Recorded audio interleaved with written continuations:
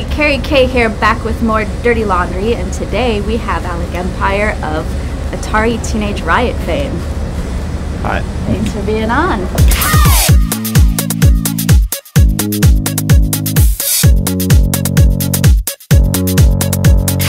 We got in very early in the morning, like 5 o'clock, something like that. Slept 3 hours or something. How did it go? Yeah, it was kind of okay, but I think usually, we're used to almost a riot at festivals, when we turn up. I think Coachella seems to me very more laid back kind of. Yeah, it's so it was probably very similar to what you saw in '97. It was like a confrontational thing. Some people were like, "Oh my God, this is so angry. Why you But it was good to play. I mean, this is a lot of the stuff that we do. We know that especially on a festival, you face a crowd. Not all people who are there are fans. Yeah. So you get people who check it out. They don't even know who you are. So in some situations, and for them, it's very often holy. This is what's happening. These guys, because when we do, for example, noise stuff, it is full on noise. I mean, it's not we put a little of noise here. It's war. So for some people, it's very extreme. You got the band back together after a 10-year or so split. Yeah. What made you decide to get back together again? See, some people have misunderstood that. Okay. That isn't what happened. It was actually Haneen Elias, the girl singer. She asked if we want to play one show in London in May 2010. And I was, okay, why don't we maybe make peace? Because the way things went at the end, I don't know if you know all the history, the last show we played at Brixton Academy in London, we played for 30 minutes, we were very burnt out. Haneen Elias left the band on that day again, I mean, you've seen the band at back. She wasn't on that tour either and stuff, so it's Atari was always chaos. It was always people come and go, and sometimes it would be 6 people on stage, sometimes it would be just 3, and you see it also, I guess, when you watch the videos. So on that day, we were so burnt out. We toured for 3 months or something, and we took it kind of personal that she just didn't want to play that one last show at the end of the tour. Why didn't she want to play? She was just burnt out? Yeah, I guess. I mean, we all were.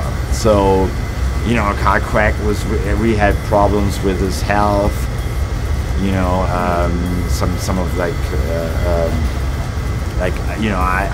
had it was very funny because on that tour I went to a doctor and I thought I have a problem with my wisdom tooth, but I didn't, and they gave me the wrong medicine, the wrong painkillers, and I had a root canal thing. So for weeks I was in constant pain, so at that show we showed up.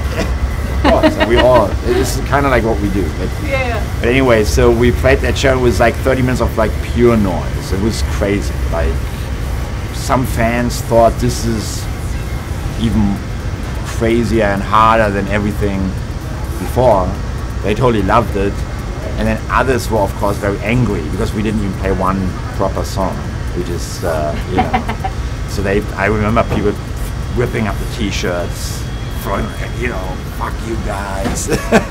We came for something else. But all the music critics said, in England, oh my God, this was the true confrontational show. This is blah blah blah. So it became kind of legendary. But it was the last time we played. So after that, we didn't speak for almost 10 years. Wow. Because then Carl Craig died, the MC, and I didn't see it that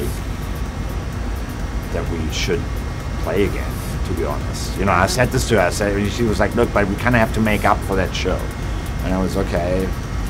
Why not try it? I was really on tour with the Alec Empire a lot, so I was we can do this one thing. But then it completely changed, and we had a new audience there. Everybody loved it, And then we just kept adding shows. So it was never really the idea to have this 5-year plan or something. Yeah. It's important to understand that, because I was very skeptical about doing this in the beginning. Yeah. But then, yeah, of course, because I don't, as a music fan,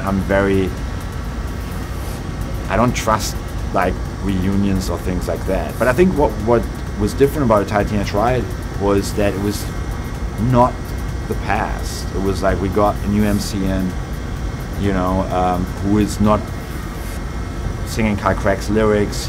He was doing his own thing, spoke about our time now, and we started to updating the song. So very soon people started calling it a software update rather than a reunion, which is a different kind of thing. Yeah.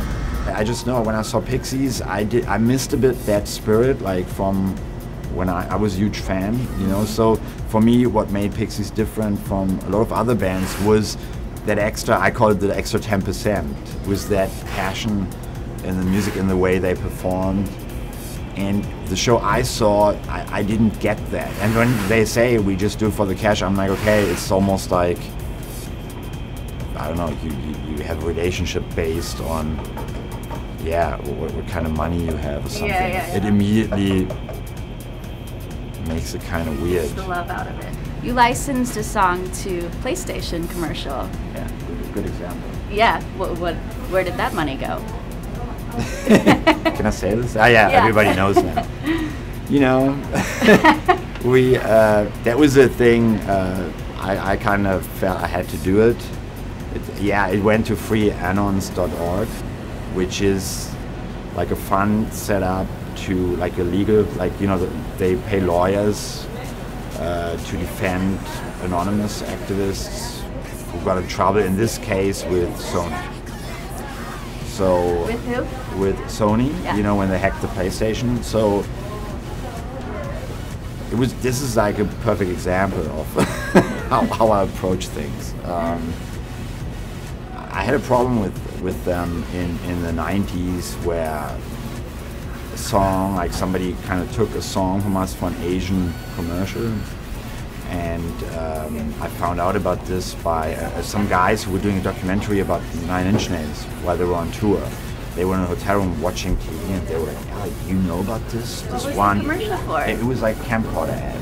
Okay. And somebody took a track of us, like just the beginning, like the beats, and just before it really starts with the vocals, the ad ended. And I went crazy. They sent me VHS tapes of it as a proof, and I was like, they thought they can get away with that. We ended up in court. It was a long battle. It was very, it's very hard. If you fight a big corporation like this in court, overseas, like in Asia, it is very complicated, and it got settled, but I was never happy with the result, because to me it was like, you can't just do that in the first place, because especially with our music, if it gets out of context, it kind of kills much more than just this one song, or you're not happy with it being used or something like that. So it's almost like, for me, it's like almost no amount of money can repair that. Yeah. So okay, but this is the way it ended. And for me, like a decade later, when it's different people, of course. Now it was like a little bit, anonymous. They said it was like epic trolling or something, but it was like, it's like you kind of, okay, there's this opportunity. I put this track in, which is like the Occupy Wall Street kind of almost. A lot of people call it like the anthem or something, because we spoke about a lot of these things. A lot of activists love that song, Black Flags, for its message, and WikiLeaks and Anonymous and all these people supported that. So I was like, okay, if I sneak this in, I can actually do something with it, and help those guys who helped us also. So I didn't think this would be public, but a lot of people just posted this and posted. And we got angry phone calls, but okay. I guess I'm on another blacklist again.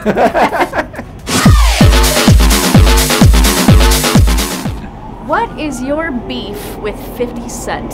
50 Cent. My beef? Yeah. What? Like what happened? I don't know. Do you have a beef with 50 Cent? You mean I don't? I said something once in an English interview, like in the UK. I was very upset about these artists performing for Gaddafi, but that was my personal opinion. Yeah. Beyonce, 50 Cent, all these. I mean, you know where I come from, Germany, with the history. You just don't perform for a dictator, take the money while people are being slaughtered in the basement.